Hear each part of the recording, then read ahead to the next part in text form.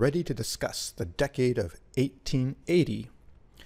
This is a time that is sometimes called the Gilded Age. The term Gilded Age is a term attributed to Mark Twain, and so gilding is a thin layer of gold that's applied to an object to make the object look as if it's solid gold. So the term Gilded Age describes a society comprised of a large, impoverished class of people underneath, and a thin layer of wealthy gilding on top.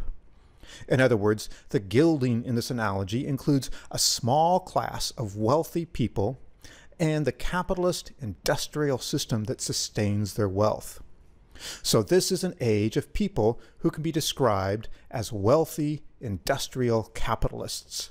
For example, Andrew Carnegie, he made a fortune with his company Carnegie Steel.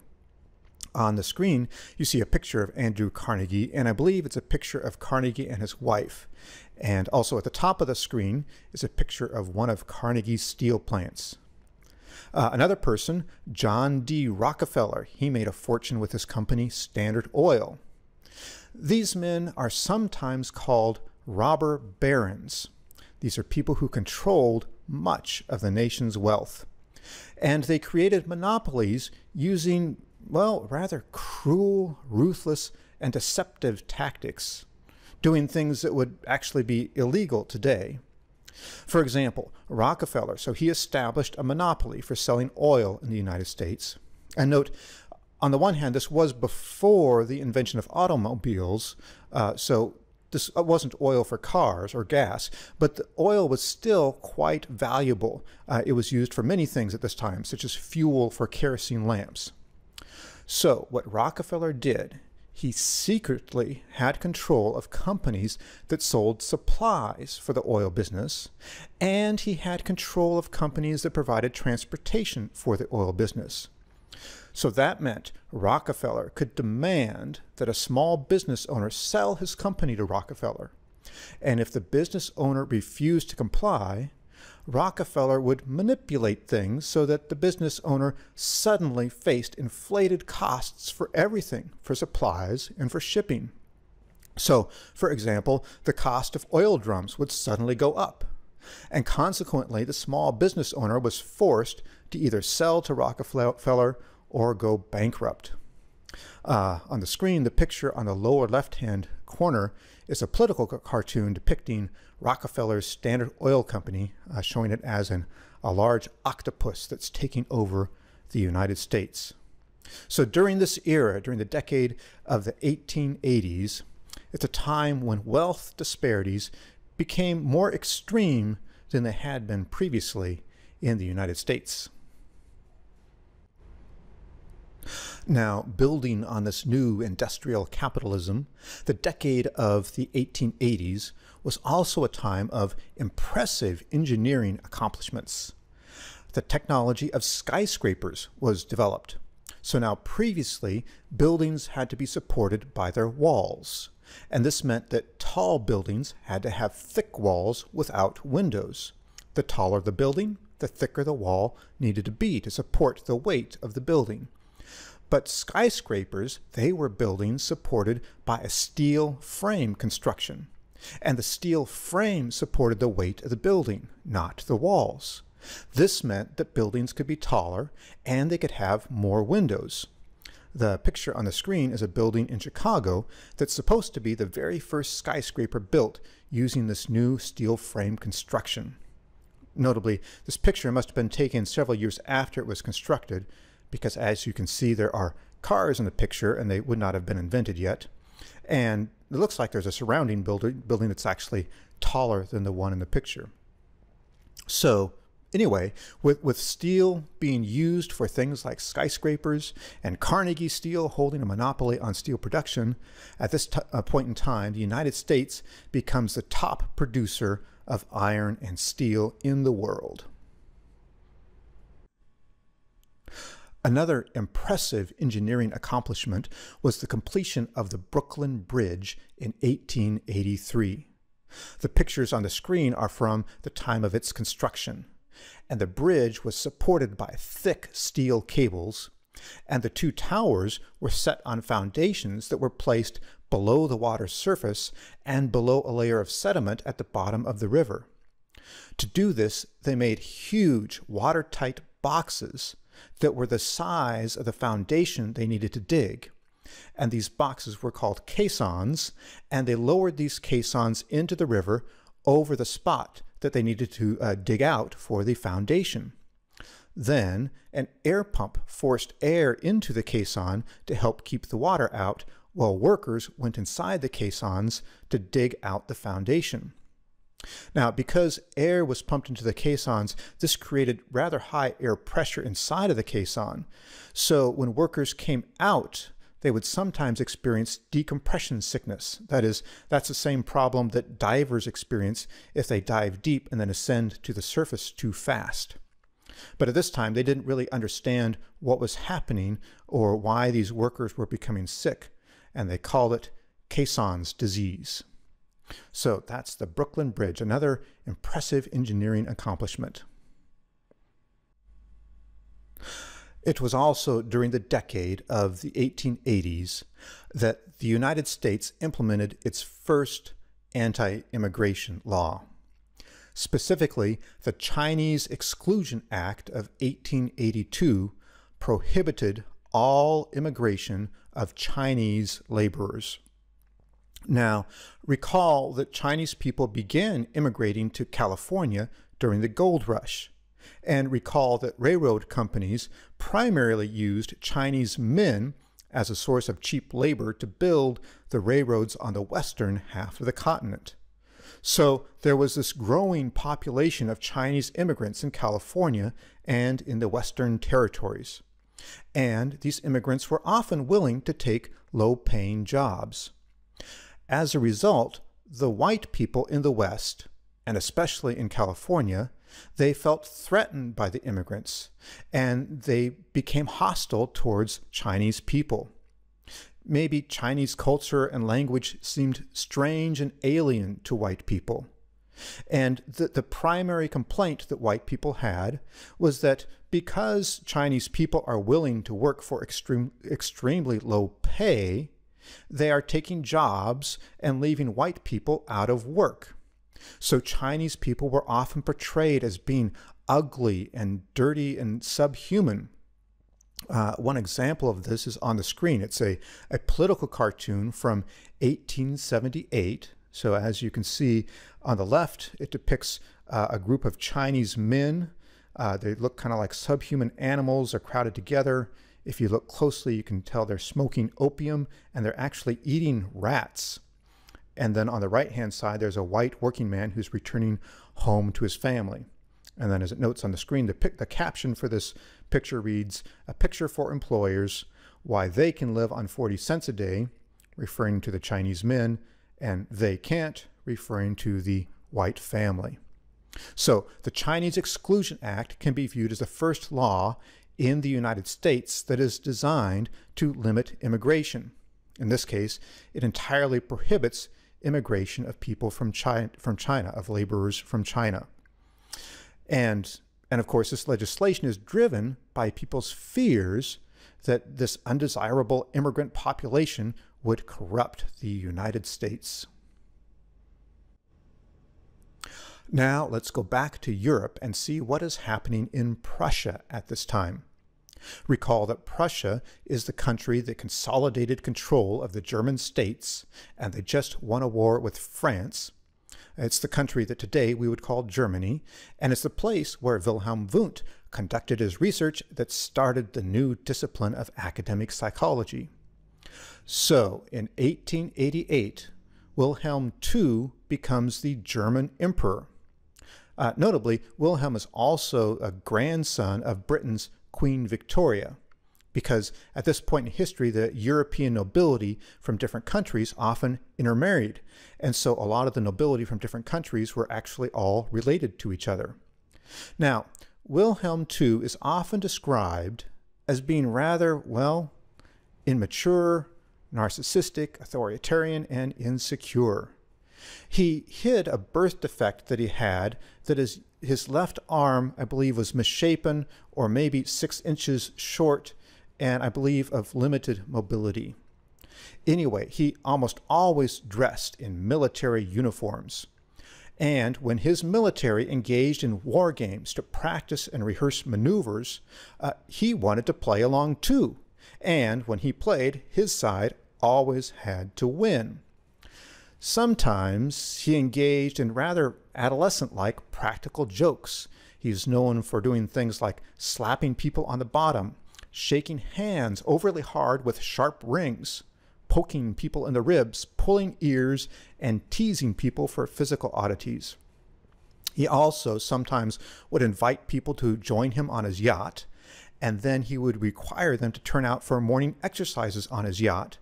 And then as they exercised, he would sometimes sneak up from behind and push them over. He also required his military leaders to sometimes, he had them entertain him, and he wanted them to cross-dress and put on women's clothing and perform comedy routines for him. He's someone who often changed his opinions, but always insisted he was right. He was also emotionally somewhat unstable, as you might imagine. He could have a violent temper, but also he had several episodes where he had episodes of despair, where he talked about abdicating and suicide. So, taken together, what this means is that a rising, powerful country in Europe, Prussia, is now under the control of someone who is rather narcissistic and immature. And this will have consequences as our story continues. As now the waves are crashing, splash on a rocky shore,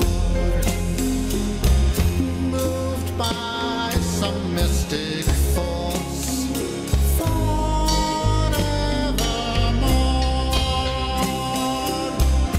And now a flower petal sinking in the waves, and so the sea consumes, now taking what it gave. Peace fills the sun. Now let's go from Prussia to Britain and pick up on the story of Francis Galton. Recall that I proposed two foundations for academic psychology. One foundation was the German tradition, developing in Prussia, where Wilhelm II had just become emperor, and we talked about how Wilhelm Wundt conducted his first psychology research study there in 1879. And then the other foundation was the English tradition, and we talked about how the first psychologist from this tradition could be considered Francis Galton. And where we last left Galton, he had published his book on hereditary genius, and he was interested in individual differences, and he was proposing ideas that intelligence is entirely inherited and not something that is shaped or changed by life experience. So what was Galton doing in the decade of 1880? Now, notably, Galton is somewhat unique in our story because he never formally held any academic position. This is because he was independently wealthy and he never had to work. He just did what he wanted to do. So, what did he want to do? Well, he wanted to study and investigate things. And he actually had very broad interests, so he developed weather maps and he recognized the uniqueness of fingerprints. He invented an early teletype machine. He developed periscopes, and he developed some kind of underwater spectacles to be used by divers.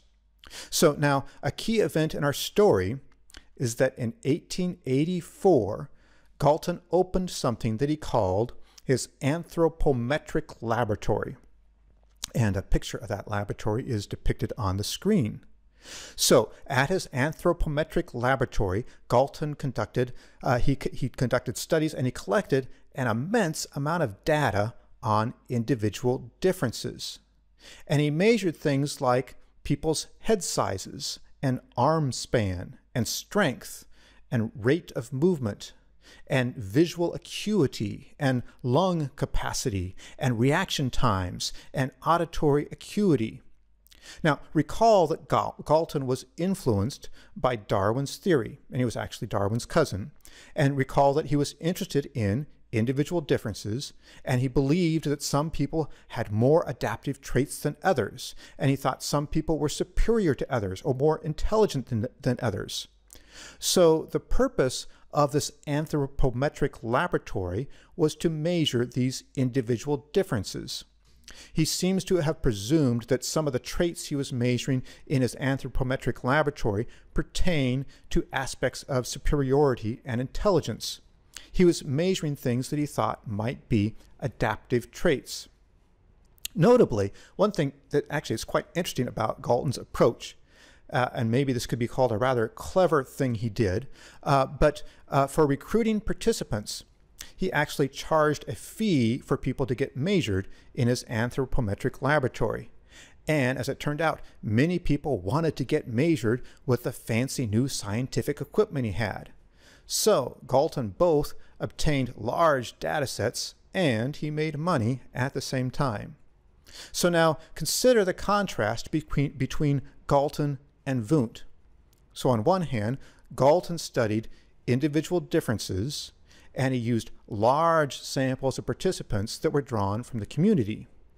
In contrast, Wundt studied processes that were presumed to be common to all people, and Wundt used a very small number of participants, and all of Wundt's participants were highly trained experts.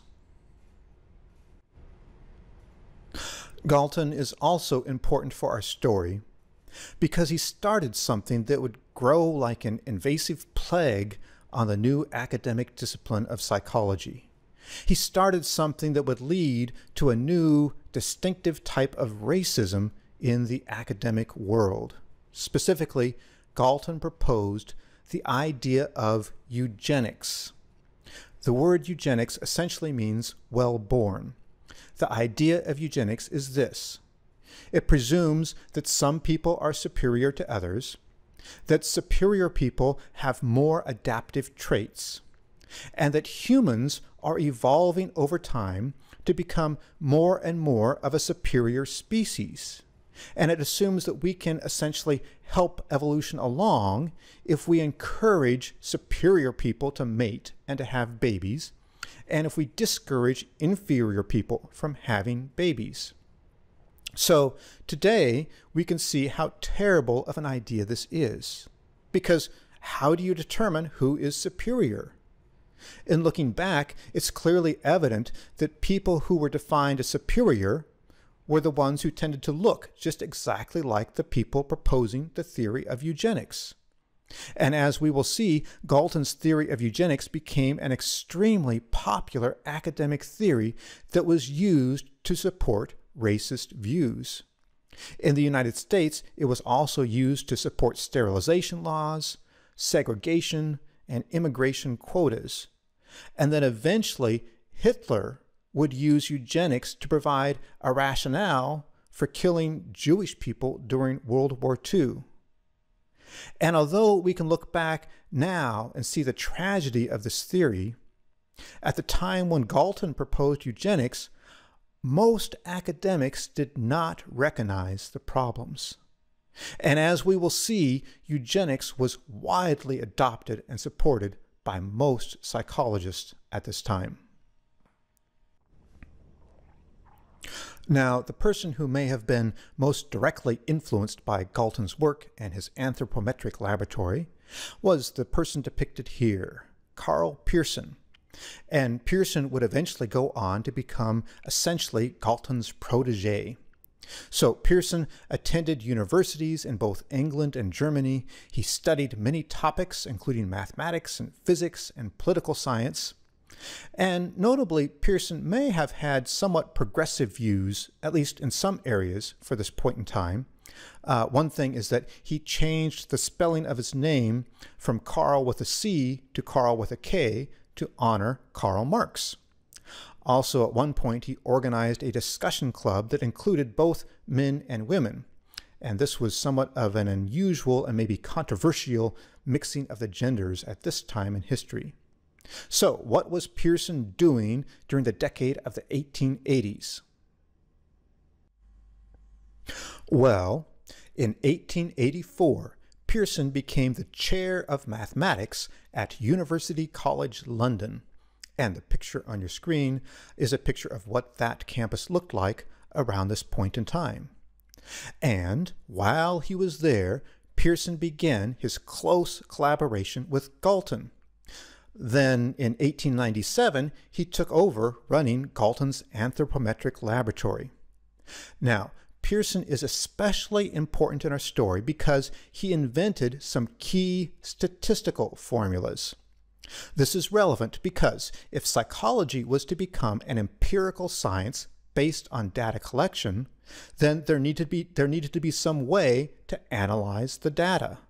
And at this point in time, the options for data analysis were extremely limited. Researchers could count things or report percentages or averages, but not much else. And this made the process of interpreting the results rather subjective and arbitrary. If you're just given a number or a percentage, how do you decide if that number actually supports a hypothesis?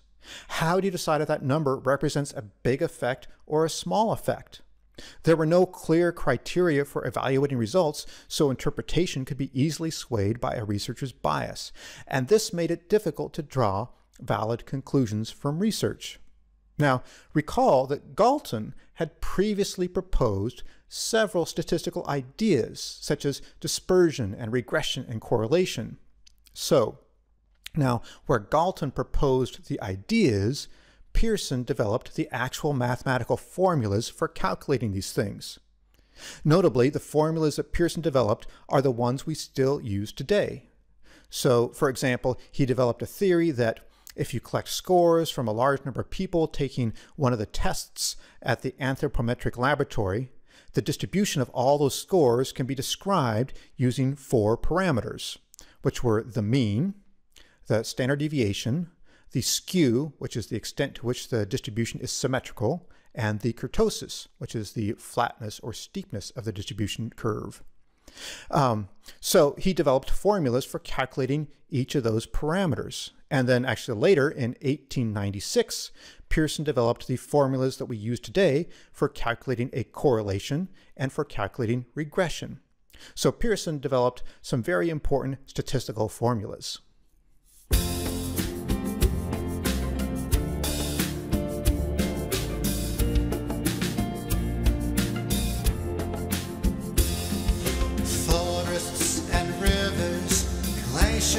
And oceans, particles and neurons, human emotion swirls, a kaleidoscope of beauty so wide. Sometimes I pause and tremble inside.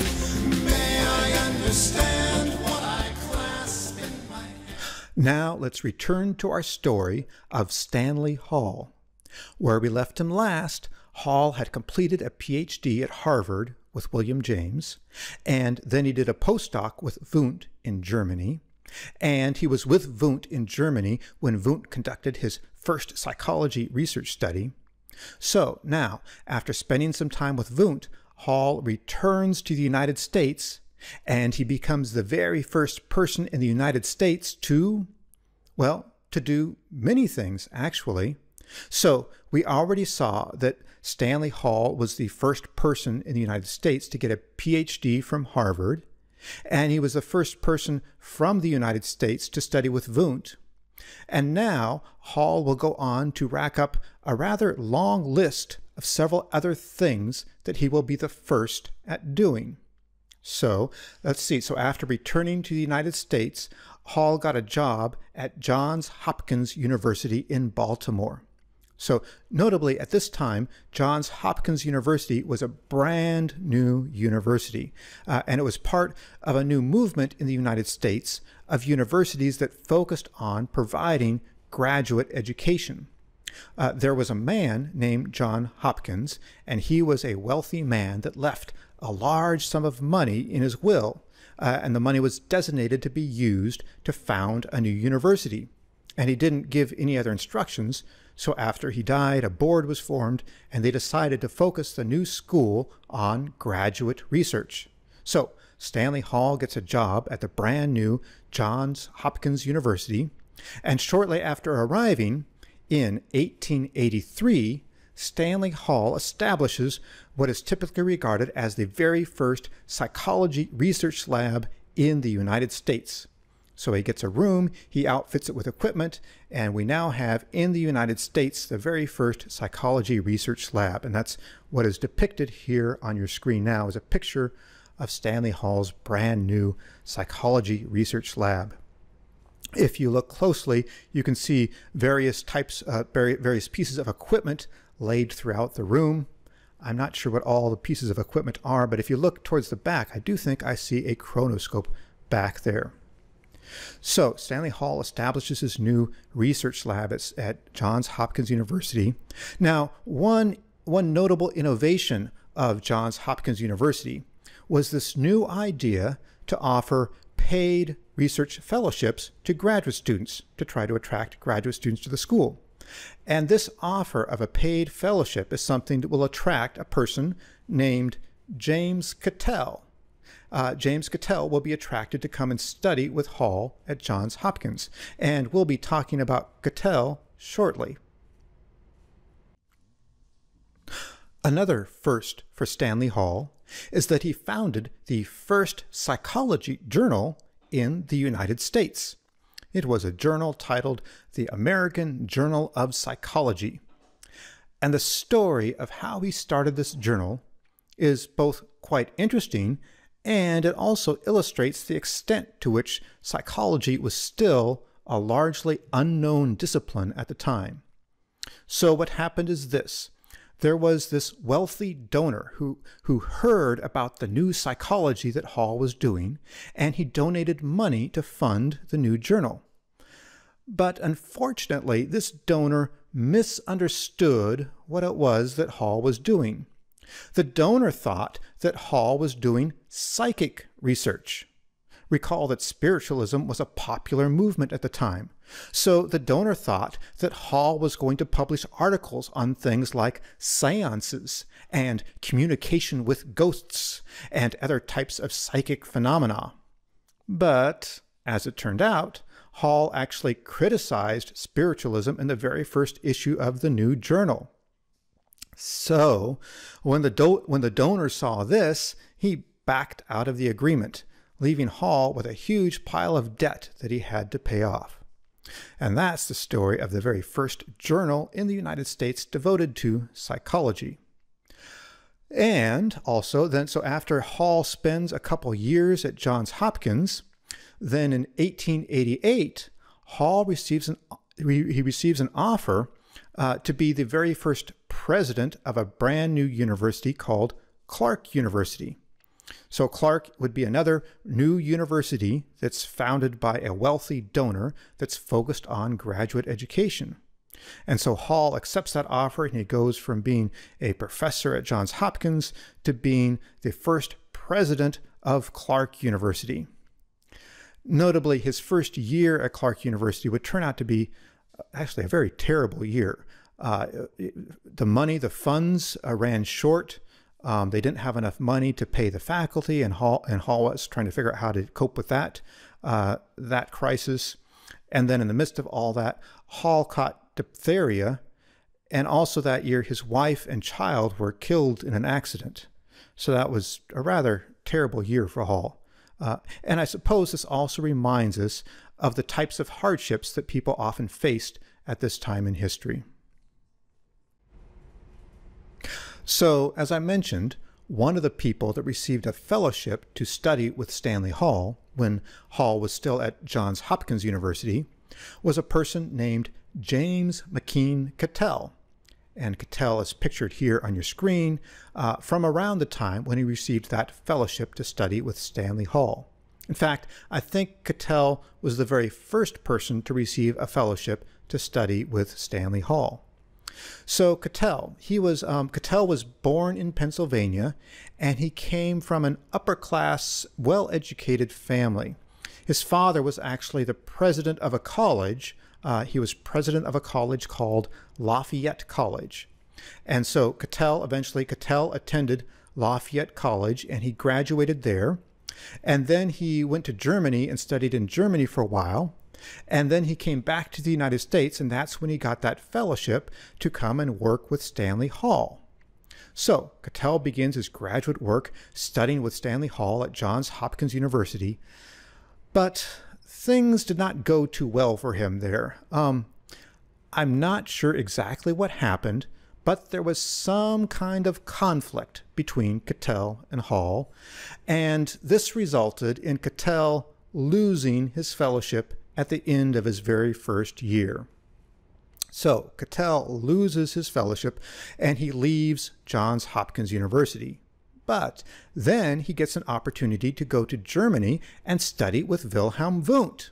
So Cattell does this, and he studies with Wundt, and in 1886, he becomes the first person from the United States to receive a doctoral degree from Wundt in Germany.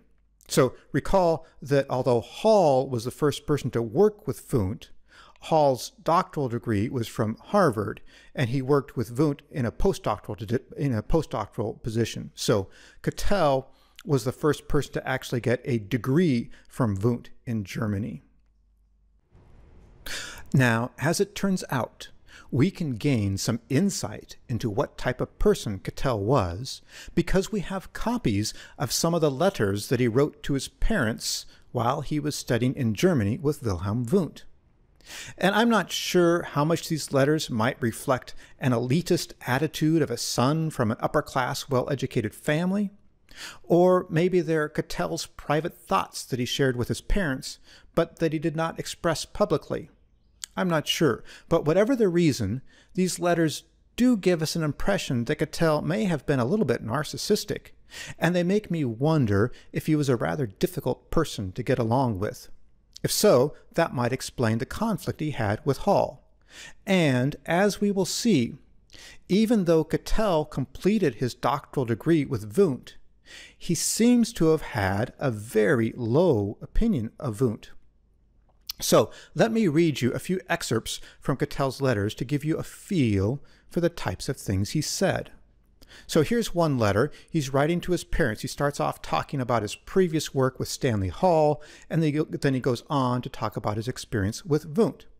And he says, "I am getting a piece of apparatus made, which I have invented in order to carry out the work I began in Baltimore. I have written to Dr. Hall, hinting that I would like to have my notes and papers. I am not anxious that he should publish a paper which would give him credit which he does not deserve. If magazine editors do not see fit to print my work under my name on it, it need not be published at all. And it looks as though I have found several serious mistakes in the results published by Wundt, but of this I cannot be sure until I make some further experiments." So that's one letter. Here's another letter. He writes to his parents about a lecture he attended by Wundt, and he writes, "Professor Wundt lectured yesterday and today on my subject.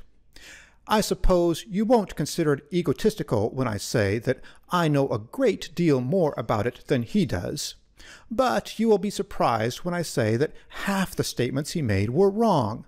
I cannot understand how he is willing to give as positive scientific facts the results of experiments which he knows are not properly made. I could write a paper on these two lectures most damaging to Professor Wundt. It is to be hoped for his sake, as well as mine, that he passes me in the examination on philosophy." And let's see, so here's another letter to his parents where he describes Wundt's laboratory. He says, "Wundt's laboratory has a reputation much greater than it deserves. The work done in it is decidedly amateurish. Work has only been done in two departments, the relation of eternal stimulus to sensation and the time of mental response, and the latter is my subject. I started working on it at Baltimore before I had read a word written by Wundt, and what I did there was decidedly original. I am quite sure that my work is worth more than all the work done by Wundt and his pupils in this department." And let's see what else here. So at one point, I think his parents write to Cattell, maybe expressing some concern about his relationship with Wundt, maybe saying, remember what happened with Hall, let's not make that not happen with Wundt, something like that. I'm not sure what they wrote, but he writes back to his parents trying to convince them that he has a good relationship with Wundt. And he talks about visiting Wundt and his wife, and he says, Mrs. Wundt is very nice, and Professor Wundt seems to like me and to appreciate my phenomenal genius. So he wants to convince his parents that Wundt really likes me. And then let me read one final letter to his parents. This is after he finishes the paper that is his dissertation, and he's writing to his parents about that paper. And he says, a paper like this gives me a very secure place in the scientific world, makes me equal with any American living. One likes, however, to be given credit for what one has done, even by people who know nothing about the work. I scarcely know why we like to be praised by fools, but we do. Still, there is some reason in my case I may want a position or a wife, and I certainly do want to be able to pick out the people I associate with. So that gives you a feel of the personality of James McKeen Cattell. And tremble inside. May I understand what I clasp in my hand? A planet in need with people who bleed. Flowers today could wither away. Now I am living, so I will pray.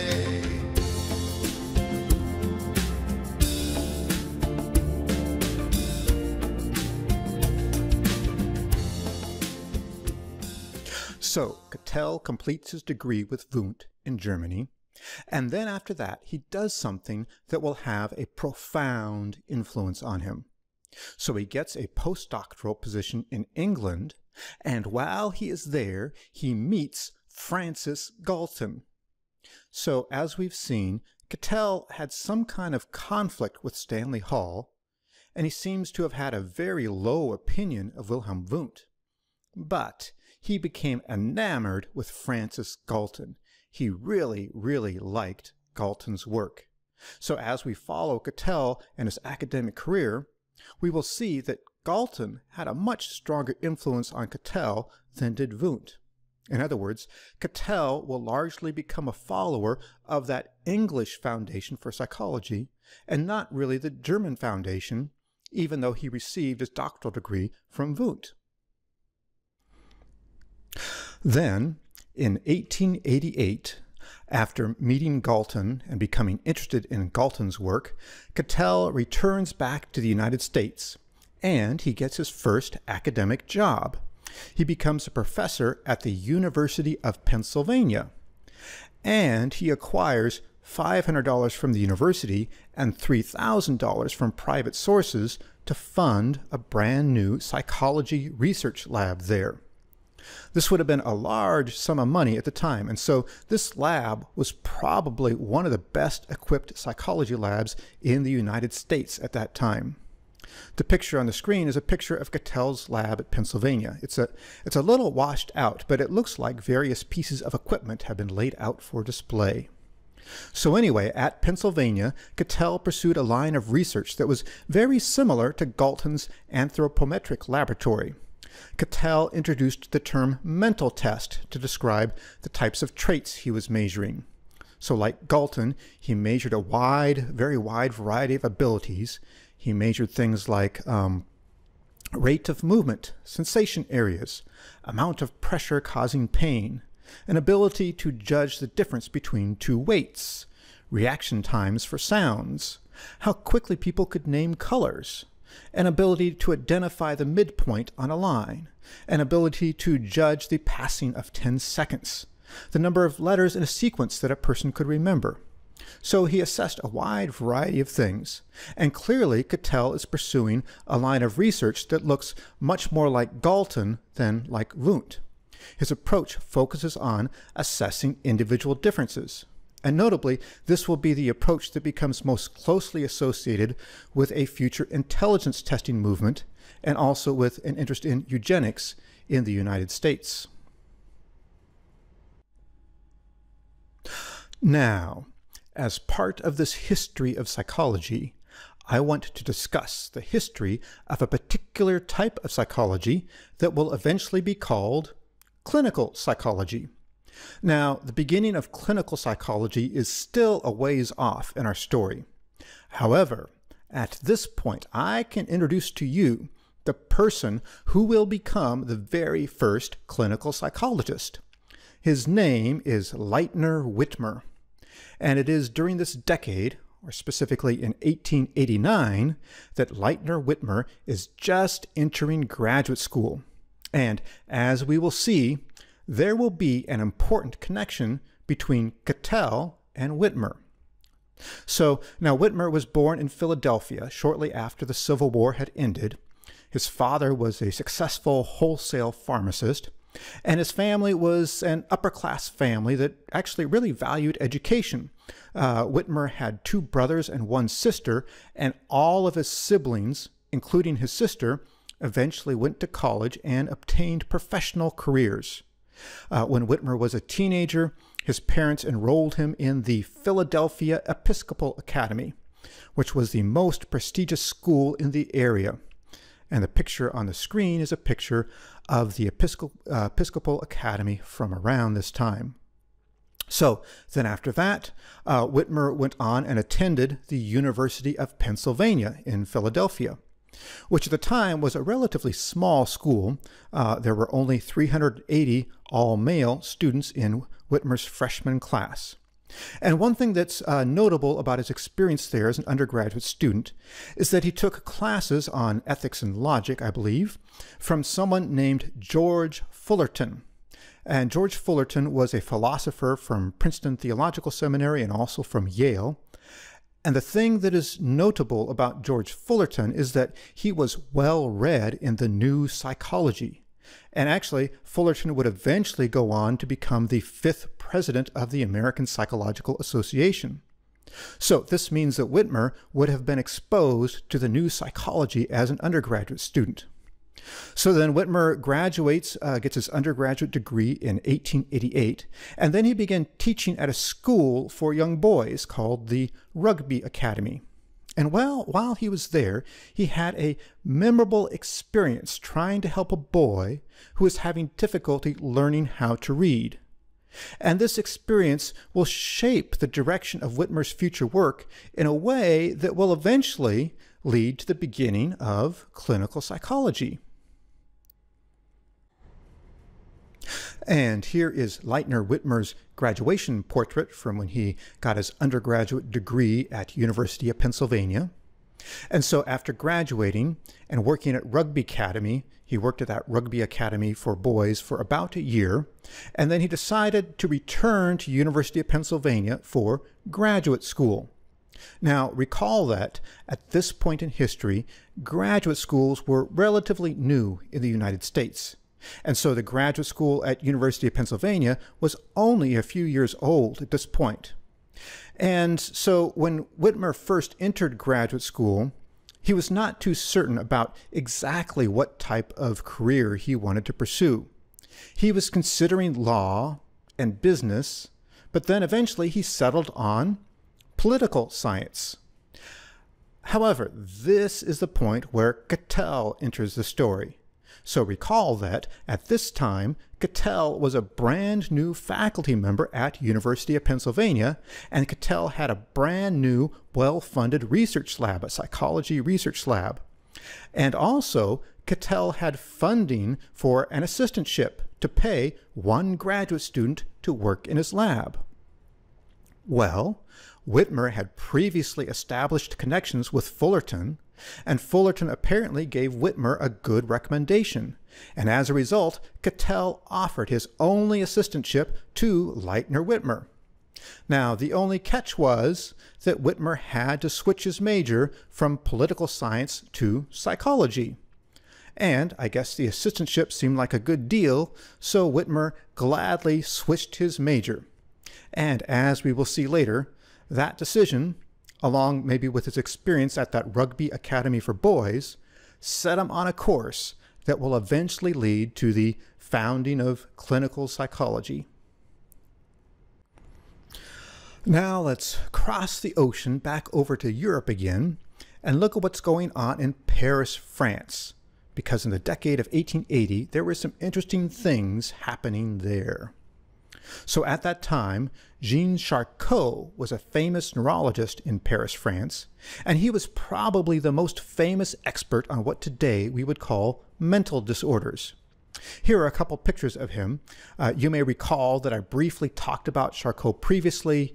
He was the person that Henry Bowditch studied with before Bowditch returned to Harvard and helped William James get his very first job. And so Charcot worked and taught at a psychiatric hospital for women called La Salpêtrière. And incidentally, this is the same place where Peniel used moral therapy about 100 years prior to this point. So students came from all around the world to study with Charcot, and he was known for giving dramatic lectures and presentations. Charcot was also part of high society. He married a very wealthy wife. He maintained a lavish home, and he frequently had the elite of Paris society to his home for fancy, lavish dinner parties that he threw. Now, many of the women patients that Charcot treated at La Salpêtrière were given a diagnosis of hysteria. And the concept of hysteria has ancient Greek and Egyptian roots. The term means wandering uterus, and ancient people believed that hysteria was a problem that could be experienced by a woman if her uterus moved around her body. Now, in the decade of 1880, academics no longer believed that hysteria was caused by a wandering uterus, but it was an extremely common diagnosis given to women at this time in history. Now, it's a little hard to define exactly what hysteria was, because hysteria could include an incredibly wide variety of symptoms. It could include things that today would be diagnosed as depression, and also things that might be diagnosed as schizophrenia, and also probably epilepsy. Now, many women who were diagnosed with hysteria had somatic symptoms, that is, symptoms relating to their bodies. So, for example, their hands might be paralyzed, or they might lose feeling in their hands, or they might become mute and unable to speak, or they might become unable to hear. And these symptoms might come and go, or they might affect specific parts of the body in ways that did not really make physiological sense. And as it turns out, Charcot took lots of pictures of his patients, and the pictures on the screen now are pictures of women at Salpêtrière who were diagnosed with hysteria. Now, a primary treatment that Charcot used to treat hysteria was hypnotism. And here is a famous picture of Charcot giving a demonstration of hypnotism at Salpêtrière. Now, Charcot had a theory that he called the theory of grand hypnotism. And according to his theory, susceptibility to hysteria is caused by a deteriorated nervous system. And this deterioration also causes a susceptibility to hypnotic suggestion. So Charcot thought that both hysteria and hypnotism have a pure form, which he called grand hypnotism or grand hysteria. And in both cases, the grand variety was expressed in a particular sequence that included stages that he called lethargy, somnambulism, and catalepsy. In other words, the key point here is that he had a theory about exactly what hysterical women do when they become hypnotized. Now, Charcot's theory, though, is based on an approach to research that had a very serious flaw. So, at La Salpêtrière, there was a kind of a hierarchy among patients, where some patients were more favored than others by Charcot and the medical staff and the medical students. So, who were these high-status favored patients? Well, the favored patients were the ones that displayed the appropriate responses during Charcot's demonstrations. Thus, the patients had a strong incentive to perform in ways that matched Charcot's theory. And the person who is sometimes labeled as the Queen of Hysterics was a woman named Blanche Whitman. She was the person that Charcot used most frequently for his demonstrations, and she could be counted on to produce the stages just exactly as Charcot expected, just exactly as he wanted her to. And in the picture, you can see Charcot and Blanche Whitman. Along in the picture also there is Joseph Babinski, who would later discover what today we call the Babinski reflex. That is where stroking a baby's foot makes the baby arch its toes. And also someone named Charles Ferré. I'm not sure if I'm pronouncing his name right. And we'll talk about Charles Ferré in just a moment. All of my senses, all my emotion, may they bring me closer, put me in motion to a kaleidoscope of beauty so wide. Sometimes I pause and tremble inside. May I feel the joy, may I hope, may I grieve. Give me compassion, let me believe. Even my sadness, anger, and fear, drawing me closer, drawing me near. So, as it turns out, in the decade of 1880, there were two people who were studying with Charcot in Paris, France, that would go on to become very famous people. One of these is a person that most psychologists will know, and the other is someone that just about everyone will know. So, who are these two people? Well, the first person is the person depicted here, and this is Alfred Binet. And Alfred Binet, many psychologists will recognize Binet as the person who is famous for inventing an intelligence test. And we will say more about his intelligence test later, but in the decade of 1880, Binet was studying with Charcot in Paris, France. And while he was there, he made a major blunder. So anyway, so Binet, he's actually another one of these wealthy men that inherited his money and never had to work to earn a living. We seem to have a lot of those in this story. And so he spent some time studying law and he studied medicine, but he eventually abandoned both and he dabbled in many academic and scientific pursuits for a while.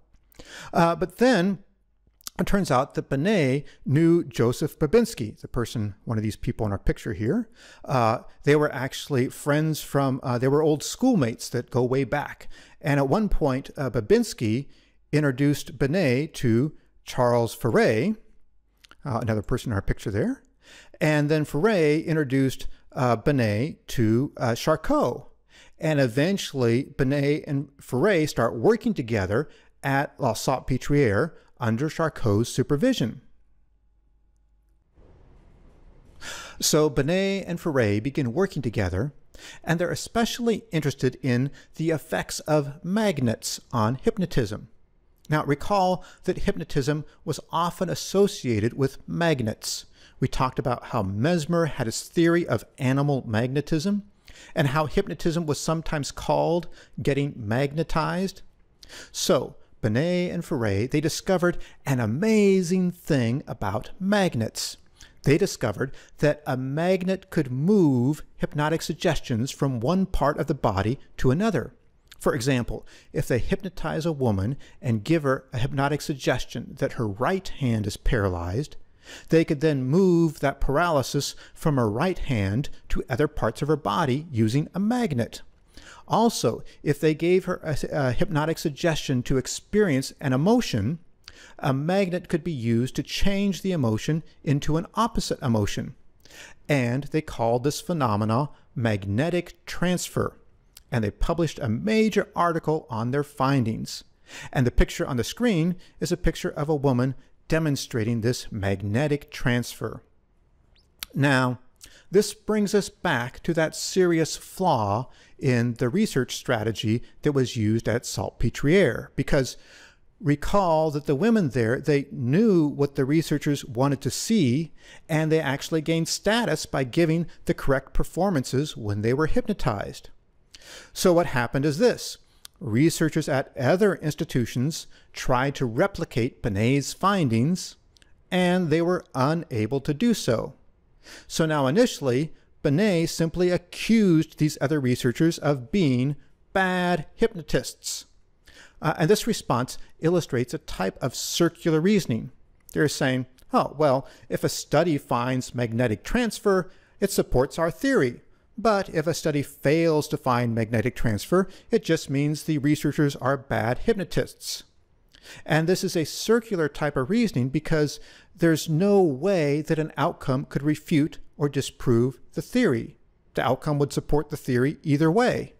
And we will see several examples of academics and researchers using this type of circular reasoning around this time in history.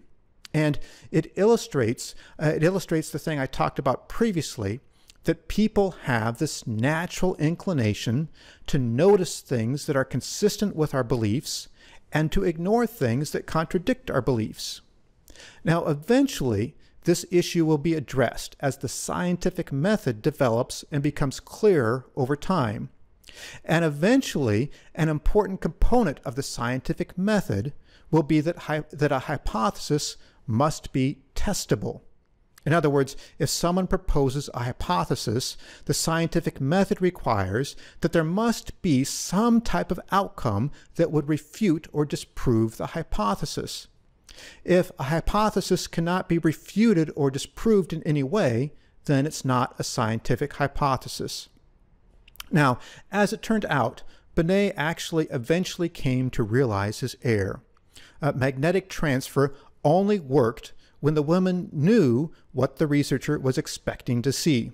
And in 1891, he conceded that his studies had presented, quote, a host of causes of error, and one of the principal causes of unceasing error is suggestion, that is, the influence of the operator by his words, gestures, attitudes, and even silences. So eventually, Binet realized the mistake in his research approach. Now, who is that other famous person who was studying with Charcot around this time? The person that everyone is sure to know. Well, that's the person depicted here, and this is Sigmund Freud. So here we have a picture of Freud in 1885, around the time he was studying with Charcot. So now Freud, he was born in Freiburg, Moravia, and he was raised in Vienna. And the map on the screen shows you where these places are. They're located in Austria, the country just south of Prussia. And Freud, he grew up in a Jewish family, and he probably frequently experienced anti-Semitism throughout his life. When he was older, he described himself as a Jewish person who did not believe in God. Freud's father was Jacob Freud, and he was a wool merchant. And his mother was Jacob Freud's third wife, and I believe there was a fairly large age difference between his father and his mother. And on the screen, you see on the right a picture of a very young Freud and his father. So Freud grows up, and then he goes to the University of Vienna, where he studies medicine. And while there, he spends several years working in the research lab of Ernst Brücke. Now recall, we talked about Brücke before. Previously, he was a member of that club called the Berlin Physical Society that was interested in the nervous system, that group that opposed dualism and believed that sensation and perception is determined by physiological processes. So what was Freud doing in Brücke's lab? Well, interestingly, Freud was involved in studying eel gonads and also looking at crayfish nerve cells. And while there, he did a lot of work staining nerve cells. And he actually spent several years working in Brücke's lab. But finally, in 1881, he graduates from the University of Vienna.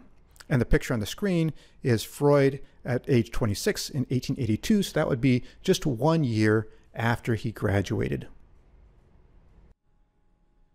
So after graduating, Freud began working at a hospital, and he developed a friendship with a distinguished neurologist named Joseph Breuer. And Breuer began treating a patient diagnosed with hysteria named Bertha Pappenheim. And later, Breuer and Freud would write a book together called Studies of Hysteria, and the book would be all about the treatment of Bertha Pappenheim, who was called Anna O in the book. And the book would be somewhat of a first step in launching Freud toward becoming famous for his theory of psychoanalysis. But that's a bit later in our story. Now, the story of Bertha Pappenheim, or Anna O, is that she spent several months providing care to her dying father, and then after her father died, she experienced several symptoms that were diagnosed as hysteria. This included episodes of mutism and paralysis and deafness and depression and maybe some delusions. Now, Breuer's technique was that he encouraged Anna O to recall and talk about the origins of her symptoms. And he called this catharsis, or the talking cure, and he also called it chimney sweeping. Notably, Breuer met with Anna O almost daily, sometimes for several hours, over the course of more than a year. And the story is that eventually Breuer's wife complained about this, and Breuer ended the treatment. Now, I mentioned that Breuer and Freud would eventually publish a book on the treatment of Anna O, and that book would be a relatively successful publication. However, at this point in his life, Freud published several papers that would turn out to be much more of an embarrassment. Specifically, he published 6 papers on the benefits of cocaine. Now, at this point, cocaine was a new drug, and Freud discovered that it had many wonderful effects, and he apparently used it, and he recommended it to his patients, and he even recommended it to his fiancée. However, it soon became apparent that cocaine also had a negative side, and it was highly addictive. And so in 1885, Freud was censured by the medical community for his advocacy of cocaine. Now, Freud appears to have then dropped his interest in cocaine. However, he did have a lifelong dependency on nicotine. He was a heavy cigar smoker, and he remained a heavy cigar smoker until the end of his life, when he developed an oral cancer that was likely caused by his cigar smoking. So that brings us to the point in our story where we can discuss Freud's experience with Charcot. What happened is this. In 1885, Freud won a competitive grant to go to Paris to study with Charcot for a year. Now, Freud was probably one of many students studying with Charcot at the time, and I don't know if Freud is someone Charcot would have remembered. But anyway, there's a famous story of an event with Charcot that would have a profound influence on Freud. Now, recall that Charcot was a member of the elite class of Paris, and he liked to throw lavish parties. And so the story is that Freud attended one of these parties, and he overheard Charcot talking about a particular case at Salpêtrière, a case of a woman who was diagnosed with hysteria. And in talking about the case, Charcot said, "Ah, but in such cases, it is always a matter of sex. Always, always, always, always." And the story is that Freud heard this and was impressed by it, and it would become a key idea in the later formation of his psychodynamic theory. Building on this idea, Freud would later go on to propose ideas about sexual stages of development and sexual causes of symptoms. So that is the story of Freud and Charcot. And finally, after Freud returns from his studies with Charcot, he marries his fiancée, Martha Bernier. They get married in 1886. And so, to close out our discussion of the decade of 1880, here are pictures of Freud and Martha at the time of their wedding.